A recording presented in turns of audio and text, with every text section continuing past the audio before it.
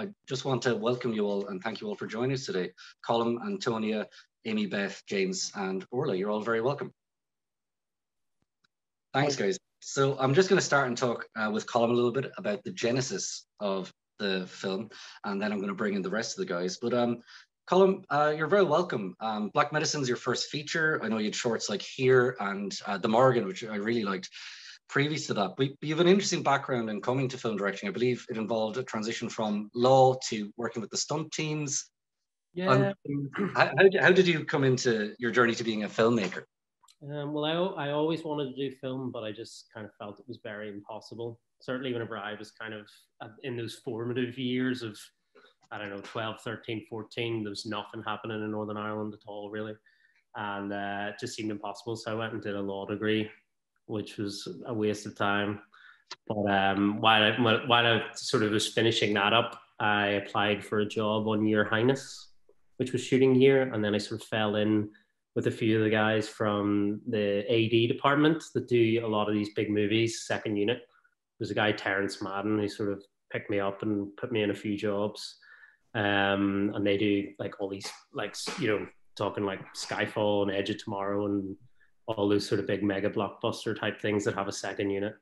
And then I'd always wanted to make films, but I was always more sort of writing and didn't have a lot of bravery to kind of go and make a short. But then I just decided, right, I'm just going to go and do it. And then I made a film called Say Nothing, which did quite well on a sort of £200 budget. And then I went to film school, and that was kind of how I got sucked into the whole thing. I don't think it's an uncommon one, journey, like from another thing into actually I can do film, but I do like the way you went from law as a waste of time into the film industry. That's quite inspiring for a lot of people, I would imagine. So this is your first feature, and as I said at the start, it's a fantastic premise.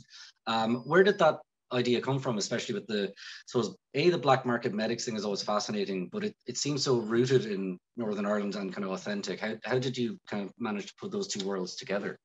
Well, I think it just kind of progressed with time. It was one of those films that actually did change a lot in development. You know, the core idea was a black market doctor, which I always loved. And I thought, like, how would somebody end up in that scenario? And, you know, if you did have these amazing medical skills that are so hard to acquire and expensive to acquire, and they're so rooted in who you are as a person, would you be able to let that go if you were struck off and go into a different job, or would you moonlight and do things like that? So I just thought it was a really interesting character. And then I thought, well, you know, what's the kind of moral dilemmas you can put someone in that sort of, you know, world? What could really shake their belief systems, and what would push them over the limit? And that this kind of thing, I don't know if the spoilers are allowed or not, or what's the... Yeah, I think you should be fine, but you're good to flag it. Okay. Well, you know, going into organ harvesting and things like that. And, you know, I love the dynamic between two people. One of them, you know, would do anything to save her daughter's life, and the other would do anything to save a sort of person in society. You know, and Ireland has this huge wealth inequality gap and stuff now. It's like, what would you do to save your own daughter if you thought this other person was less, not even less than human, but just less valid as a member of society and wouldn't survive as long anyway? So it was just kind of like trying to create something I felt was a bit new with the organ harvesting as a bespoke operation, not as like statecraft, you know, which does exist, is particularly grim. But, you know, someone just doing a two-order kind of operation to save their daughter's life. So that's kind of the progression that it took. It's a great obstacle to put in front of someone as well, because I suppose there is the moral dilemma of our antagonist, played by Orla, who we're going to come to shortly, like that she's the baddie of the film essentially, but also it is for the love of her own child. But it works really well within the context you set it in of the, I suppose, Joe, Antonia's character, and the black market medic thing. It's a great concept. Was it always your idea for a first feature, this one, or was it something that came to you, I suppose, as you were looking to make a first feature? Was it something you had in your head a while? It was one of them. You know, I've had some other projects that are still kind of bubbling away in the background, trying to get finance and stuff that, you know, potentially could have been first. You know, The Morrigan, as you mentioned, was a short film that I made, which we're kind of trying to get going at the minute. But this was something that I felt could be done a bit cheaper and could be done as part of the Northern Ireland Screen New Focus, scheme, which is by far the best, in Northern Ireland, obviously. But, one of the best there is, full stop, in terms of first feature funding. And, you don't need to get a cast, you don't need to have sales agents and everything. So it's kind of a fast track. So I was really anxious to kind of produce it through this. Like, maybe, the budget of this was probably a bit low for what I planned, but, hopefully we kind of got through it okay. I think so. Like, and again, like, I love the ambition like you had of this story, and I think you did incredibly well with it. I was going to talk about the new talent initiative focus at Northern Ireland Screen in a second, but I just wanted to check: did you have to do much research into, I suppose, the background of the film and the black market medic kind of thing, or how did you even go about that? Well, I have a friend who was a doctor, and he's since left and set up an internet company with my brother, who was a barrister. So the two of them kind of had very good jobs, and they just abandoned them all to do this mad internet company. But he was kind of giving me a lot of advice. And then I know an anesthetist as well. And there's another guy I got put in touch with. So there are quite a few medical advisors. And then my mate, who used to be a doctor, he was a medical advisor on set. And then we had another woman as well who was really excellent. So obviously, there's, it's sort of a heightened film. Like, it's not, meant to be completely realist, but, from what I've researched and what I've been told, it's fairly medically plausible and accurate. Well, it certainly feels authentic. Like, and I have no medical knowledge whatsoever, but it felt like I could tell there was quite a lot of detail in there, and like it never took you out of it in any way. Yeah. Were you always planning to write and direct it, Colum? You mentioned before you were more focused on writing early on, but was always your intention to write and direct this? Yeah, I think so. I think it's just, it's so hard to write something, and it's very hard to give it away. If, like, I've had other projects certainly where I've sort of been encouraged that are slightly higher budget to sort of give them to someone else to go and do to make, but I don't know, I think it would just be gutting to see it up on the screen. Somebody else had done something you didn't like or whatever. And like, I'm not against doing that in the future, but yeah, I think if you write something, it's very personal to just give it away. No, I can appreciate that. I'll just go back a little bit before we bring in the rest of the guys to talk about NI Screen's new talent initiative focus. Like, we have seen some really good films come out of that, Bump Along the Way and The Dig, to name just two. But it is, like you alluded to earlier, great to have that, not quite risk-free, but also like that they're willing to take a punt on like new talent, and that kind of, you'll have funding to this. You don't have to have necessarily proved yourself, commercially and all this. And it's a brilliant way to get new talent out there. What was that process like working within that structure? Well, it's kind of, there's a very, very good development person there called Ursula Devine, that's kind of her baby. And she's been doing them from the inception of the program to what it is now.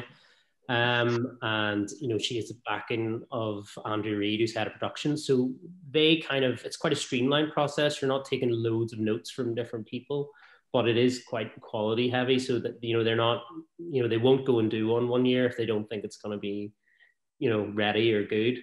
But you get a lot of notes, I think as you get on, certainly for me, you start to appreciate like free development, like I send a script off and you wait like weeks to hear back, Ursula, and you get it all very quickly. And it's just, if they're interested, they think it's a good script, but it needs work, you can fast track in a way that, just doesn't seem to exist anywhere else, especially with cast. You don't want to go to a sales agent. Like, the list you get for sales agents for independent film of the cast that they want is just insane. I have amazing cast here, and if you go to a sales agent, they might demand XYZ, and it just slows everything down and kind of collapses the project. Well, I can understand exactly what you're saying about like a lot of sales agents looking for kind of ridiculous expectations cast-wise, but you've assembled an absolutely fantastic cast here. Casting process is, I suppose, in a lot of ways one of the most, we were talking with someone, was it yesterday, one about the most frightening things for a director is like so much of your vision rests on like the cast, and the guys we have here have been fantastic. I'll just start a little bit about the casting process, but Antonia's Joe is just so central to the whole film. Like it like really focuses on her quite a lot, and she really has a great presence on the screen. How did you go about casting Joe in the first place? Well, they kind of this is I was quite lucky with Antonia because she was involved in another project with an executive producer on Black Medicine, the guy who actually was originally the producer, Martin Brennan. So I hadn't mentioned Antonia to Martin, as you know, and he was very keen. We were also running a bit low on time as well. But you know, I wasn't sure it would really be something that would interest Antonia because it's slightly more commercial, maybe, or slightly more mainstream than what she would. Well, that's my perception of Antonia, which didn't. Why is Gar laughing? This is hilarious.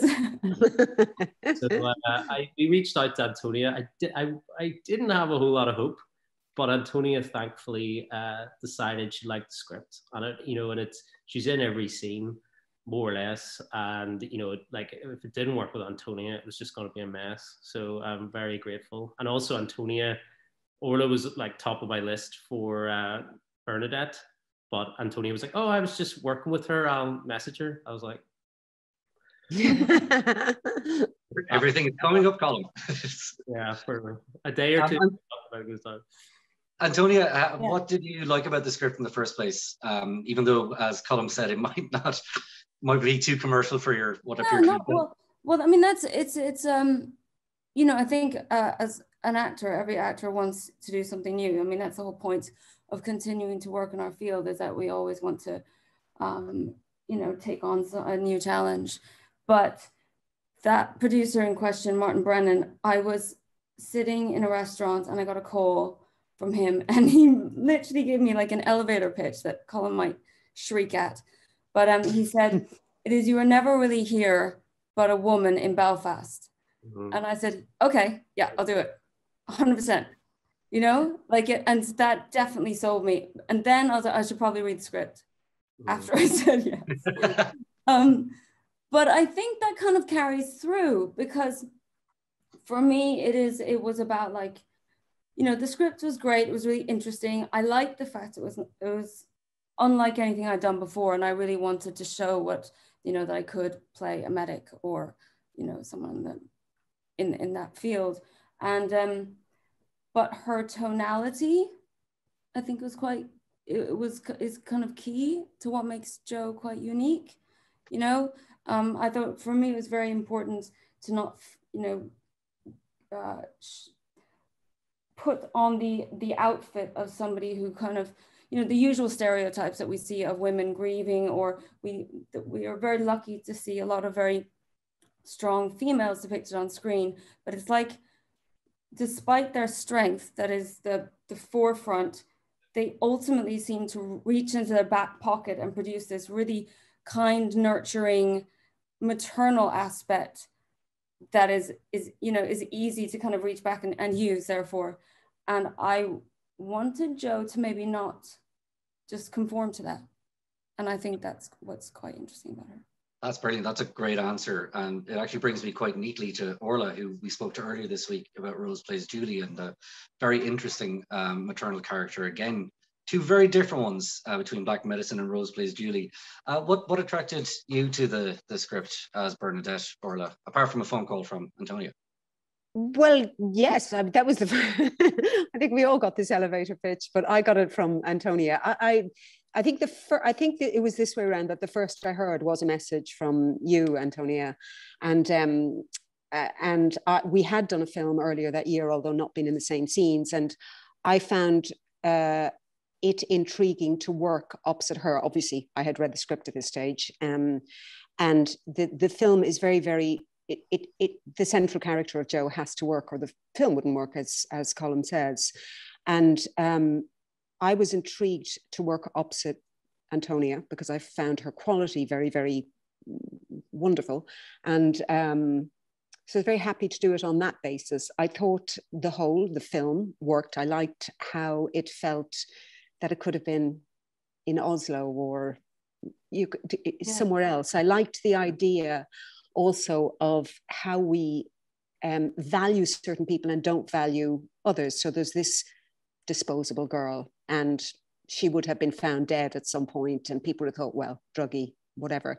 So the same value wouldn't be placed on her death. The same effort might not be put into how that happened as it would be to somebody who we do deem valuable. I found those aspects of it really, really good. I mean, there's lots more to say about it, but yeah, I got a lot of pleasant pestering from Antonia going, come on, mate, come on. Because I was just finishing a job. I wasn't ready to do it. I was trying to get back because it was just before Christmas, wasn't it? And I was trying to get back home after a long time away from home. So I was going, I can't really sort of do this. And then Antonia persuaded me in a good way. And the script persuaded me, obviously. And I'm very glad I did do it because I enjoyed it. I think it's good.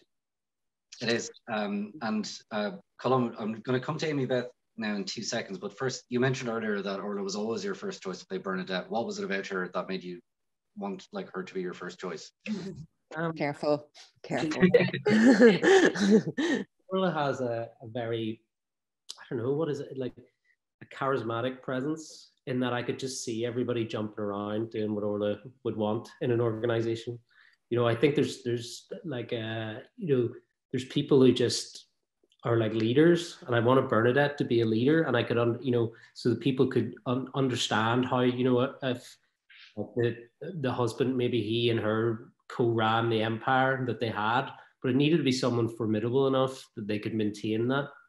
And there's a lot of actresses I didn't really feel, maybe had that quality. And I'd seen Orla in quite a lot of sort of strong female roles, and I just thought, she could be the boss of this gang, no problem. And, and she has a like fierce intelligence as well that I thought Bernadette would need to have to kind of run something like this, or even just to have the belief that she could do it and get away with it. I don't think there was any doubt in the performance that Bernadette could do this and get away with it, like if Antonia's character wasn't involved. So yeah, very, very true. On that as well, we to complete the triptych of fantastic casting and people we have to talk with here, we also have Amybeth McNulty, who a lot of people will know from Anne with an E and soon Stranger Things, if I'm not mistaken. Mm-hmm. How did you come by Amybeth, who's like really absolutely fantastic in that role as well? I think the way it came about was the casting director, Georgia Simpson. She's with, I think, the same agency as Amybeth, Lisa Richards. Yeah. And she said, look, Amybeth would be great. I'd sort of spoken about elevating the film with the cast and not being afraid to go a bit further afield for cast and prioritizing cast in terms of, where we were going to allocate our money and things. And she was like, well, you have to talk to Amybeth McNulty. And then I sort of caught up with Anne with an E. And I felt it was a very different role and a lot more sweet and nice. So I thought, you know what, I love Donegal anyway. I'm going to drive down to Donegal and meet Amybeth. And I met her and her lovely granny, and we had a little session in the theatre. And then I said, yeah, if you're up for doing it, which I'm very glad you did. And yeah, that was how that came about. It's a terrific role, Amybeth, as well, Anya. She's a really interesting character, and as Colum said, quite different from what he would have seen in previously. Had you any idea of the role before Colum came to visit your granny, or had it been something that you put your way? I did struggle with it. I mean, after playing Anne for 3 years, because I was 18 when I was asked to do this, and reading the script, I knew it'd be different, and that is selfishly, it intrigued me as an actor. But I had a lot of fear going into it, and I think I really wanted to meet you, especially just for guidance and for assistance and just branching out and doing something completely different. And I received that and more, and we did rehearsals in the theatre I grew up in from the age of 5, which was all just a bit weird. And I got really, really lucky because it was something I desperately wanted to do, and also to be in a triangle of these 3 very powerful women, which you don't see. I was, amazed by the script and was very, very fortunate to be a part of it. Fantastic. It really is like a terrific script and 3 incredibly different like powerful female roles, but all very, very different. I think it's great to see that on screen with such talented actors. James, I'm going to turn to you now a little bit. You did a really great job on the music, and I believe you've worked on some other Northern Irish screen productions like The Dig and Bad Day for the Cut, if I'm not mistaken. Yeah. Sorry. Go ahead. So what is it? How did you get involved with Black Medicine? Colum asked me, and I said yeah. No, because I'd heard about the film being made, and I do a lot of dark stuff, and I didn't know anything about the film really, but the title itself just thought, oh, Black Medicine, that's got to be something dark. And then he contacted me. No, it's actually Janine, the producer, who I've worked with before. And then so I had a meeting with Colum and Frederick, the editor, and yeah, it was a great meeting. I mean, Colum's first words were basically, don't play it safe with the score, just experiment and just do something quirky. So we just tried out different things, and it was a good result. So absolutely, and it is quite like a thick kind of foreboding vibe you kind of add to it. And it's interesting to hear. Yeah. I mean, I sampled, Colin didn't, I actually forgot to tell him, I actually sampled the heartbeats and stuff that because the film has obviously it's about a heart, not giving spoilers away, but so I sampled sort of just different things, and I had the sample of these heartbeats. Then you don't really hear them now because I use synths to recreate them in layers, but there's a lot of pulsing sort of in a lot of the scenes, basically, like especially the last half hour really, which is all in the operating room, and then the very beginning scene as well. There's a lot of this heartbeat sort of tone, I suppose. That's really cool. Colum, you didn't know that? No, I did. Yeah. Well, I sampled Colum's heart without him realizing. Yeah, I thought, there was, like even the bit where Orla kind of, like, I don't know if anybody's seen the film or not here, but I'm just going to go ahead anyway. But, Orla walks and opens the curtains, all the kind of external sound goes off, and it's just like a whoa. And then it dies off. That was actually one of the first scenes we worked on, and it really, it landed the tone of the film, really. So that was our kind of template from there, and and just worked from that, basically. Fantastic. I'll come back to you shortly, James, to talk about like your process on the film. But just to go back to Colum at the moment, in terms of great cast, in terms of getting the rest of the crew, like there's obviously so much great work happening in Northern Ireland at the moment, and like the crew base of like incredibly talented crew is just growing and growing. But I imagine they're all quite busy. How did you go about crewing up around the rest of it? Did you have much time for that process? Well, we didn't have much time at all, really, because by the time we got the green light, like you can go and make this, there was a lot of stuff coming in January. Like, there was another Martin film, Zone 414. There was like Line of Duty. There was like another Netflix thing. And it's like those are mega rates and everybody's doing great. But we had, there's a 3 or 4 week lull before Christmas. And it was like, do you sacrifice some prep time and get all the crew you want, or do you try your luck in January with everybody working? So we decided to go ahead before Christmas, which made it very rushed. But even everybody seems to wind down to December. So it was like, even maybe I wouldn't have got as good a cast. People were like, I'm going to do one more before Christmas, and people were excited to kind of just get one more job in, even if it wasn't a super well-paying job. But there's pros and cons, because it is great that things are so busy here, and it is training people up and things. But if you're making a little movie, it can be difficult. And how long did you have to shoot for in total then? Did you say? 18 days. Jeez, that's not a long time at all.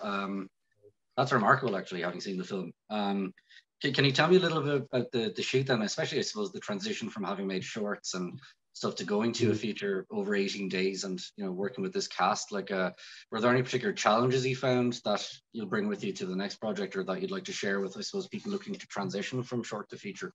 I don't know. I think there's a lot of the same problems. It's just, you're just fighting against the clock all the time. And there's some things that you could do better, but you just have to sacrifice stuff. And, I was rewriting and cutting things out and stuff to try and, you know, make sure it still worked. But, you know, there was a scene here, maybe I could combine with another scene and stuff like that. So your head just gets a bit, you know, confused. But I think the main thing is just the time. The time is so difficult. And, you know, especially surgery stuff, because, you know, we had no rehearsals or anything for that. So like, I'm trying to wrap my head around it while, you know, the actors are trying to learn, and while like I'm shooting rehearsals, so I'm trying to even just pick up inserts. Like while we're doing rehearsals, I try to pick up, you know, because you get like a scalpel, that the actor can do that, doesn't know what they're doing, you know. So you're just trying to build up footage all the time and try and have something that's going to be coherent when you come to the edit. But I don't know if that's best practice, but that's kind of that's the balls we had to play with, and that. You know. I imagine that's probably a lot more standard and best practice than you think. Just turning to the cast again, talk about the shoot. We are, as I was saying, we spoke to Orla during the week about, you mentioned about your process on Rose Plays Julie, that you had a very, quietness was very important to you. And then yesterday we were talking to some of the cast and crew behind The Bright Side, and Gemma Leah Devereaux said hers was the opposite, which was just missing and distracting everybody until the cameras rolled, because otherwise she'd get too in her own head. I'd just like to talk to you a little bit about, I suppose, your experience on the set of Black Medicine and what your approach to something like that is. Antonia, if I could start with you, I mean, about getting into Joe on set during like what I imagine was quite a hectic shoot. Yeah, but I think that I suppose what Joe is in the midst of is kind of, she's just come, you know, it's such a dull word in a sense, but survival, you know. So she's there's a functionality to her, and obviously, I mean, we see that because she's self-medicating, and I think that the character we see of Joe is probably a version of what she's always been, and that's why she has had this tragedy with losing her child, you know, a medical oversight, let's say, that leads to a tragedy. But it is someone who's completely addicted to their work and the function of that, and I think that level of adrenaline and drive and focus is what entirely encompasses Joe, you know. And I felt that there was a kind of, I don't know, it's like having so much tension in your neck. That's what I saw as Joe, you know. It's like there's an inability to ever relax or release. So it's like it's like a clenched fist at all times. That's Joe. No, but I mean, that's kind of, yeah, because I think the thing with her is that if she was ever able to allow herself to feel in a greater expanse, it would all crumble. And I think that's what you have to be somewhat in the profession that she does, you know, and to take on a sort of black market medical arena, you have to have a sort of a boldness and a control of your emotional status. And that's why control is a great word for her. She seems incredibly like controlled at all times. Like, yeah, absolute control. But it's you know, it's out of necessity, because if she doesn't have complete control and a dominance of that, then grief would overwhelm her.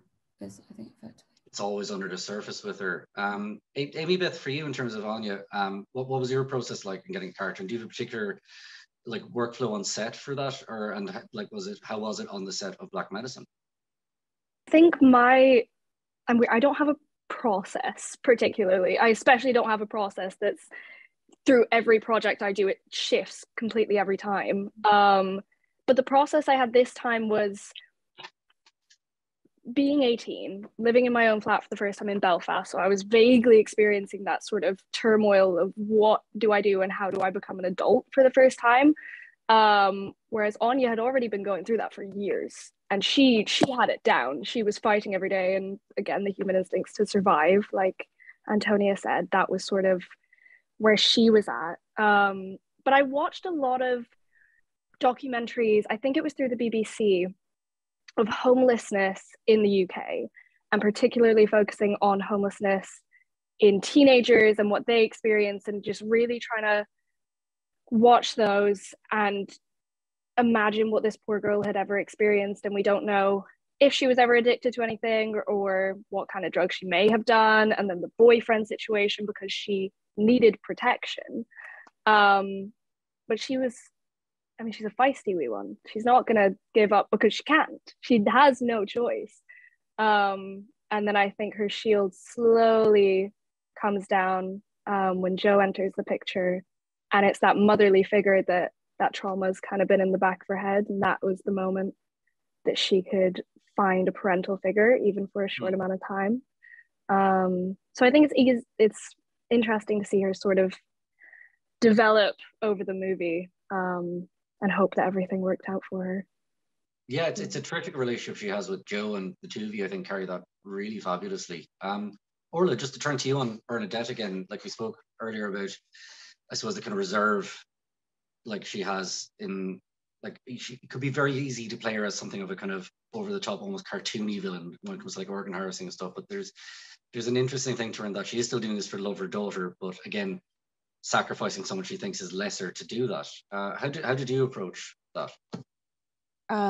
Well, Colum mentioned earlier the time element, and because it was happening suddenly for me, and I didn't have tons of time to prep, so it was both before and during the shooting. It was kind of seat of the pants. It's I think several of us were working more on instinct than on a carefully laid out plan, and I love having time before film or before a role of any kind. I love having time to think and to settle into it and make all sorts of, try this choice, that doesn't work, try something else, really, really consider it.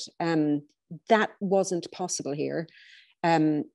So the one thing I remember us talking about on our conversation column is that we wanted to make her charming, because the monster that's monstrous is less interesting to me. And also someone, even in the underworld, rises to a position of power for a reason, and they can charm, they can be charming. And I think we wanted to feel that if you met her and didn't know anything about what she can do, you would experience her as somebody who you'd want to know, who you think is gosh, what a good evening we had and how welcoming this person was.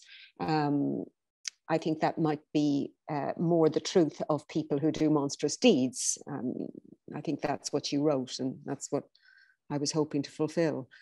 So I hope we got that. But there was very little prep in the normal sense. I remember not long after a call with you, I just was on a train to Belfast thinking, oh, this character is extreme, and I hope I get there and I have to do my Christmas shopping, So it was more that you just, in this instance, I sort of just threw myself into it, and I think it really worked. Yeah, I really liked your performance. I thought it was perfect. But I think the question that came from it is, like, I definitely wanted people to go, heart of hearts, if I was in her position, what would I do? And everybody has this dark side to them. Yes. And I think that's something, even Orla repeats that accusation back to Antonia. You'd have done the same if it was your child, like, and straight out. Yeah, but I mean, what I always thought of it was like, it's about justice. So it's about taking the personal, emotional stance, or whether we're looking at, the objective position, and that is what is justice. That's where the do you care about that when it's your own kid, though? It's like ethics and morals. I don't know. Yeah. But I mean, I think that's the inherent kind of philosophical debate in the film and between the two characters. Really, is that kind of thing of, objectively it's monstrous and wrong, but subjectively it's potentially something you could do. And I think that's really well realized between these characters. Well, yeah, because Bernadette basically challenges Joe and says, of course you can take that stance because your kid is dead. Sorry if I spoiler alert, but but you can be objective and you've nothing to lose. Yeah. Well, that certainly comes across. Colum, just in terms of, spoke to the actors there about their kind of, I suppose, ways into the character, and Orla mentioned kind of, working by instinct. What do you think is your normal approach to like working with actors across your shorts? And did anything change in the feature? I know it was a very tight schedule, as you said. How has your work as a director with actors changed, I suppose, through Black Medicine? I think when you start out, you have this idea of getting what's in here on the screen. And I think that's really silly. Most people grow out of that after a while. You know, I definitely grew out of it. And I think it comes to a point, you've got so much other stuff going on, like you have to trust the actors that you've cast and you have to believe in them. And, you know, I think, you know, when it comes to directing actors, I think casting actors is like 90% of it. So if you get the right cast, then you can let them do their work. Whereas if you've miscast, then you're trying to correct the whole time. And on a sort of film of our schedule and budget, then you really can't. You know, I can sort of try and guide or give a bit of background, but you know, I just try to trust the actors as much as I can, and don't be afraid of them. You know, everybody's afraid of actors early on. Well, I'd love to comment. Are you? I'd love to comment on that, because I remember when it was first sent to me and I spoke to Colum, I think the first thing I said was, are you sure? You sure? And I think you were very generous with allowing me to make sort of choices with Jo. And, you know, I don't think I was exactly what you put on the page initially when you had an image of her in your mind, you know, and not all directors will do that. I think it's very important. Yeah. So thank you. That's great. Like to have that space provided to kind of interrogate the character yourself and kind of add to it. And like Colum, as you were saying, that thing of, you know, people, you want to kind of force what's in there out, whereas really becomes cliches. It sounds like an invitation to collaborate and make something that's more than the sum of its parts. Yeah. Well, that's the ideal. That's what you're going for. You know, it's obviously a bit unsettling, you know, like, but you know, you feel like a loss of control, you know, early on. But I think you just have to embrace the madness a wee bit and let it, you try and guide it, but it's going to become its own thing eventually. So, and I think that's something a lot of people don't accept or can't accept, that it is going to become its own thing. It's never going to be the thing that's there. It's going to be its own thing. And if you create that space and guide it, it can be something even better. Mm-hmm. Yeah. I was just going to say, Antonia, you obviously direct as well and write, and just as an actor, how do you find that changes how you approach like working with other directors? Are you kind of looking at how they direct, or are you just in actor mode at that time? You have to be in actor mode. But it's funny because, again, when I got that call, I was quite busy, I think, and I went, I'm not going to do a film for that amount. Oh, hang on, I have to get actors to do my film for that amount of money. And I thought it'd also be really interesting, you know, just to be in it's a similar budget to my film, aren't they, ish, approximately? And so, yeah, I mean, I've always really, really loved having constraints. I love being in films that have small budgets because I think people are very innovative and resourceful, etc. You know, actually, sometimes it can produce the better work. And I get very frustrated as an actor when I see cash waste, which there is a lot of, you know. Mm-hmm. But yes, I think directing and acting are completely opposite areas of the brain even, you know. One is completely open to receive and deliver, and I think it's much more bodily for me. Like as an actor, like I was talking about, I don't, as Amybeth said, I don't have like a go-to specific process, but for me it's absolutely bodily. Like I have to feel a character consistently. But as a director, you're just constantly thinking. You never stop. Constantly. So go from physical to cerebral, like, or?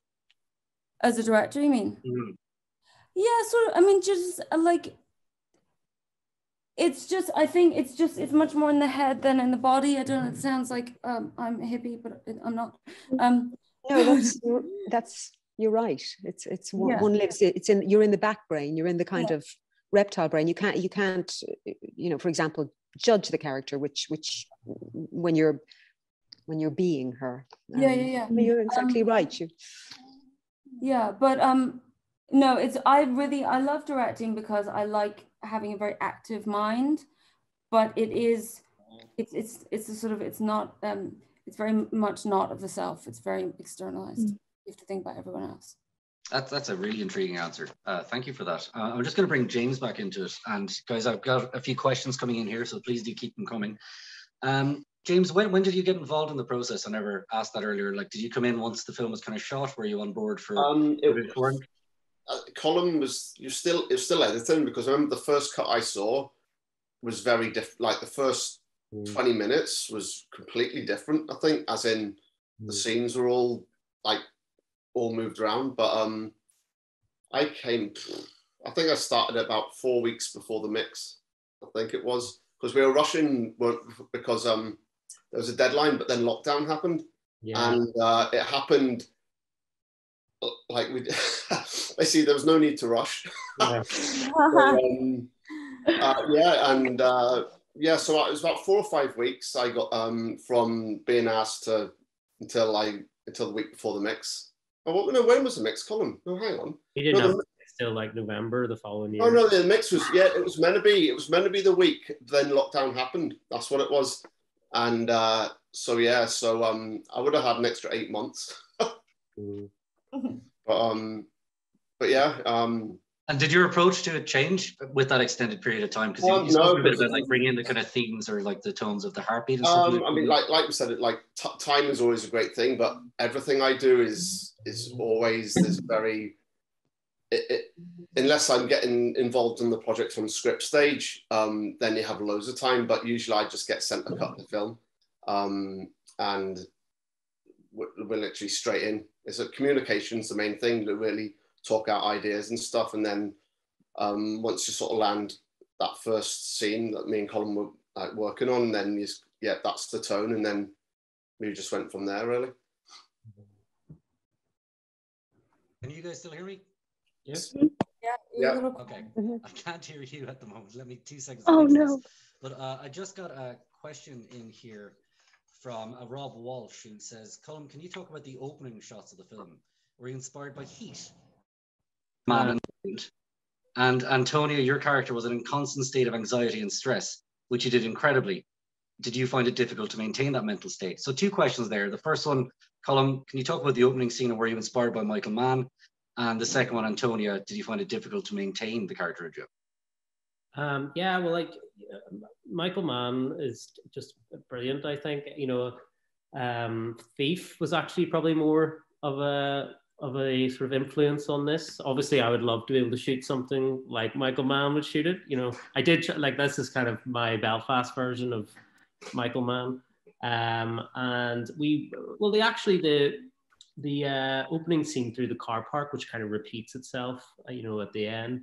I was out with a friend of mine, and we were shooting. You know, just I can't remember. We were trying to work out some car stuff. We had our own like sort of rig and everything. Like we did during lockdown. Like we shot a lot of stuff on Black Magic, like little like sort of cutaways and inserts and things, stuff that we didn't have time to get during the shoot. You know, people pressing a button in an elevator and stuff like that. And I can't remember, did we have some of James's music in? And then we shot a little bit, went up and was like, oh man, that's pretty cool. And then we thought, well, if we could get Antonia coming back down just on her, and it's just kind of, you see her going up in one state and then coming down, and it's just like Antonia was never going to be a broken person to a fixed person. It was going to be like 1 inch in the right direction or 2 inches in the right direction. And I think you just see a glimmer of kind of hope at the end. And that was kind of the idea from the going up and the coming back down again, you know. So bookend. It works very well on that kind of classic screenwriting structure of like you kind of mirror the beginning with the end, but as you said, 1 inch in the right direction. Antonia, just that question for you from Rob Walsh again. Like, did you find it kind of hard to kind of, like you mentioned earlier about that kind of clenched fist kind of attitude and control? I quite enjoy that though. You know, because it was a short shoot, you can do things like that. I suppose it's kind of the luxury of it. You know, when you have like a very condensed period of time, and because it was every single day non-stop, you can just embody that being. And because we were mostly on split, so we're shooting. I mean, it was cold, it was dark all the time. I don't think I slept like at all. Not intentionally, tried to sleep, couldn't. But it all aided, you know, the process. And yeah, I really enjoyed that. And I was very sick, I think, wasn't I? Yeah. You were. And yeah. it really was. But then the whole planet got sick, so I can't complain. But it, no, I mean, it was a really enjoyable stress, let's say. Like, again, bodily. I think it's a luxury as an actor to be able to just kind of go, you know what, I'm going to be totally self-involved in this character process. That's great. Amybeth, but would you feel similarly, or would you have a different view? I think I was stressed with the time limit, as was everybody. And I wasn't even shooting every single day like Antonia, so I have nothing to complain about. I got very seasick on the boat when we were filming there. That was quite unexpected. You know, you cope with it. It's your job. You deal with it. So it was the time limit and that, but I think, I don't know, you just throw yourself into it, and sometimes you kind of have to fake confidence to yourself, never mind everybody else, to just get through the day, and you sleep when you sleep and you work when you work, and you just see how far you can get. And I love it. I always love it. So I just can't really complain that much. I got to drive an amazing car. Yeah, it's kind of a beg, borrow and steal film. It used to be my granny had that car from new, and she's dead now, R.I.P. But she my cousin has it, and I was like, we got to put this car in, and a friend of mine owned the apartment in the skyscraper as well. He gave it to us for free and stuff like that. So it really was, it's kind of a team effort making something like this. I think actually one of the things I found really stressful was some of that driving that we did. We did a pickup day, right, Colum? And you were in a tracking vehicle, and you kept on the mic saying to me, faster, faster.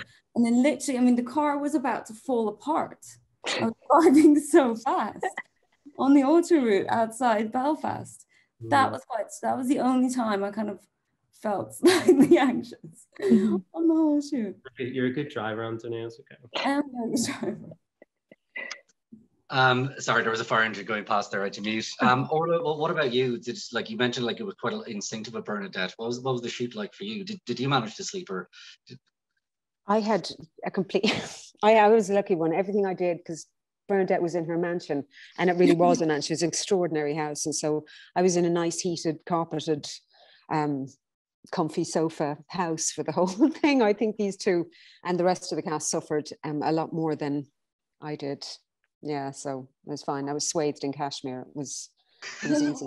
So, but I think should be in every actor's rider.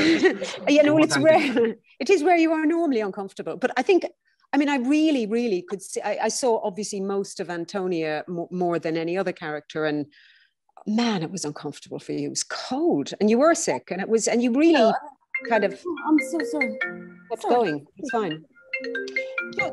Has anyone else been thinking as well in the last week, the fact that, and I know we don't know all the facts yet, but this dreadful murder of Aisling Murphy, the fact that the guy was identified because he went to hospital with wounds. It's just amazing how sometimes a story that is written, I mean, you must have written it, 5 years ago, Colum, and it plays into something that plays into the times. It just really struck me, you know, so...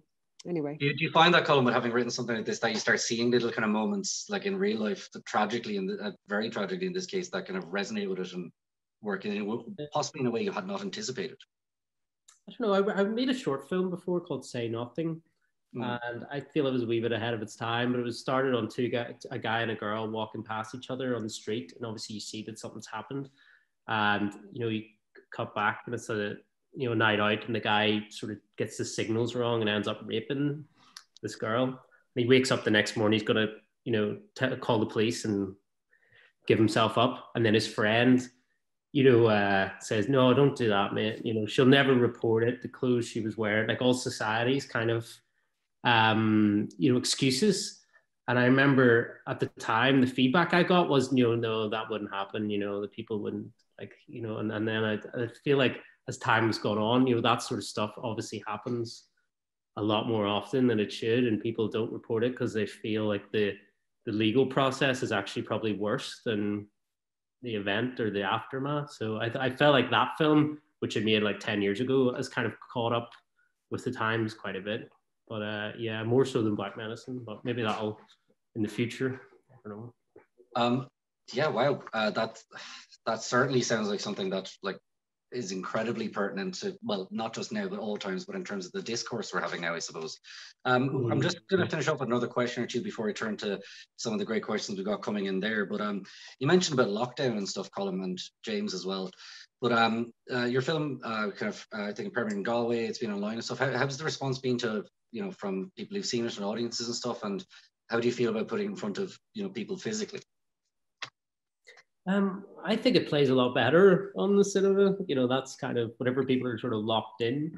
And that was obviously the way we intended, the way we sort of mixed it. And, that was the initial kind of intention whenever we got distribution for it in the UK and Ireland. I think just at that time, films did very poorly, independent films, whenever they opened and everybody was spaced out and everything. And it just didn't really make financial sense for anyone.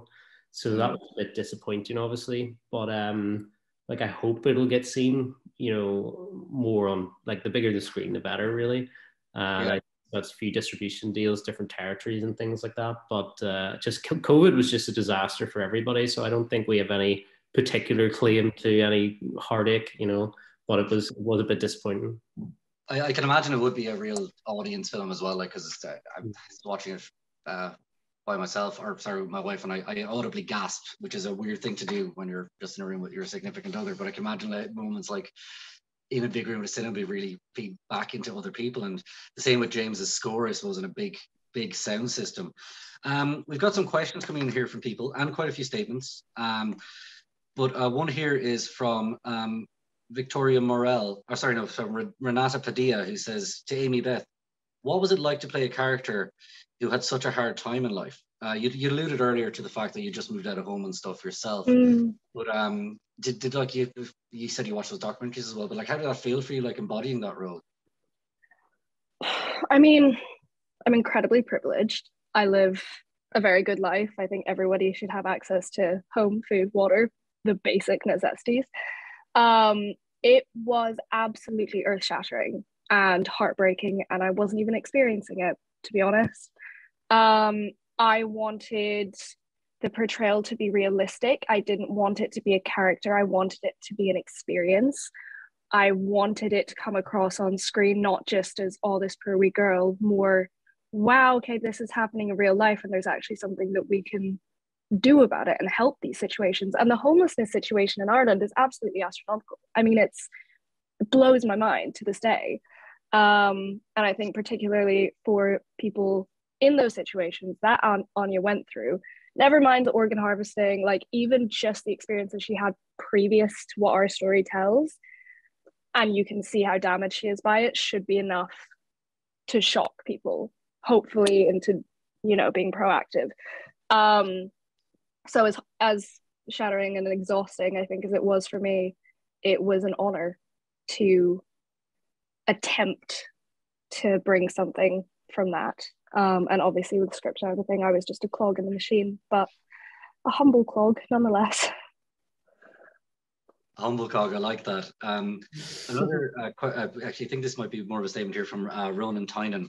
He's the director. He says, congrats, Colum, on a great thriller for a true thriller fan, and incredible doing it all in 18 days. The three women really welded together with super performances, boosting the tension right to the last minute. But as someone who has worked on organ harvesting in China, I'm going to assume he meant worked on a film about organ harvesting in China. I found it even more chilling to have known, to have to know what was the inspiration for the film. I mean, I think, I'm hoping this isn't the case like your previous film, where suddenly we start hearing a lot of stories coming up about kind of organ harvesting, but it wouldn't actually surprise me at this point. I think there's just a blood trade around the world. States, they I'm not going to name any states for fear of reprisals. I don't know if that's, but there is state-sponsored organs, prisoners and things, like organs to order. You're a VIP, you're a very wealthy person, you just say, I need a kidney. They're just going to grab somebody out and get you a kidney. I mean, it's insane.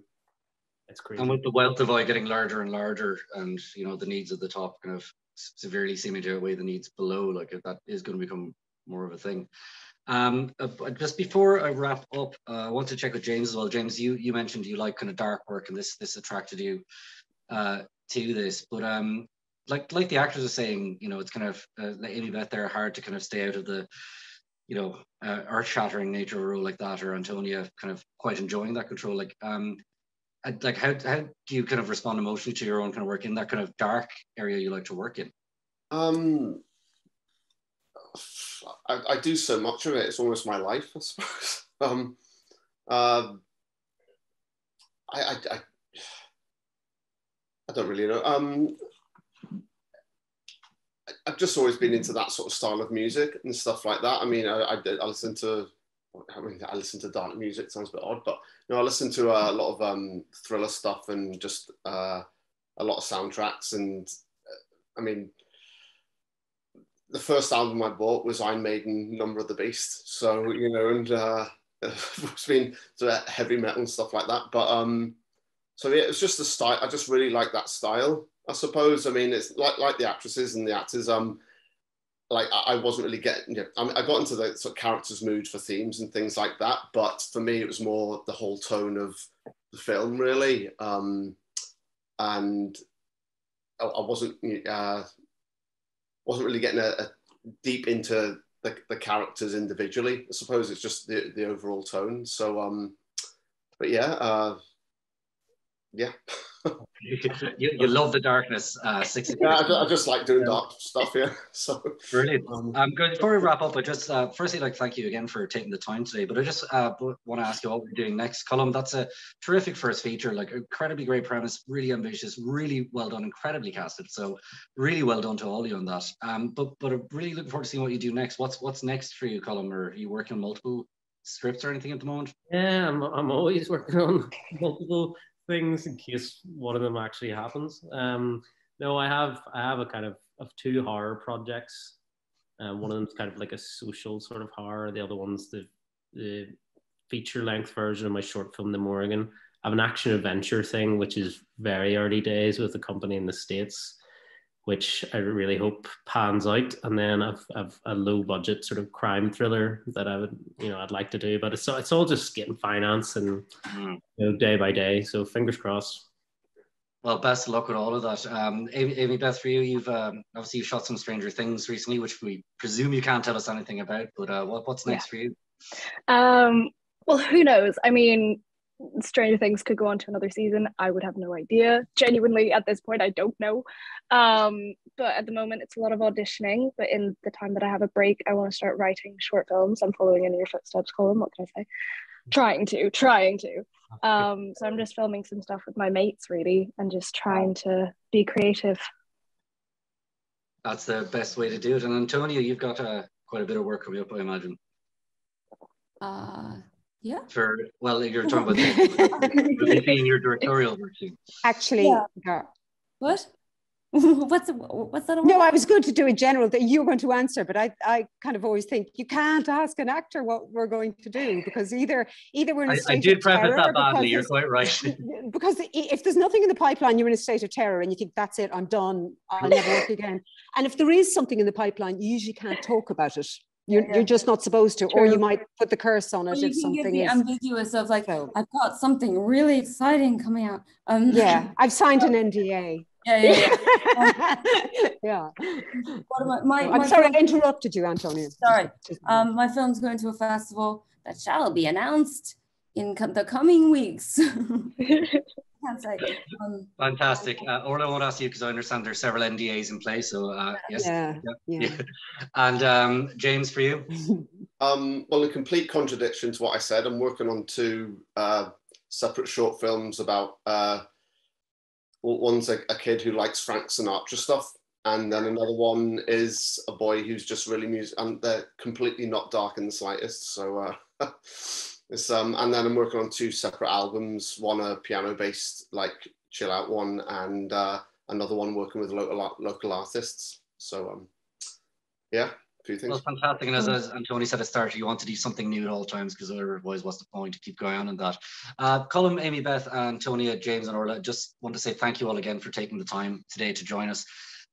Really appreciate your time and thank you for Black Medicine. Please keep us updated on its progress and what you do next. But I've really enjoyed talking to you all today about it. So thank you very much. Thank you at home for joining in as well, to our members and other people of the industry. We're going to be talking to the team behind the horror You Are Not My Mother tomorrow, and then on Friday we're going to be talking to some of the people in Zone 414, including director Andrew Baird, and also Who We Love with the director, writers, and almost the entire cast, I think. So please stay tuned to IFTA.ie for that. But thank you again to the guys behind Black Medicine.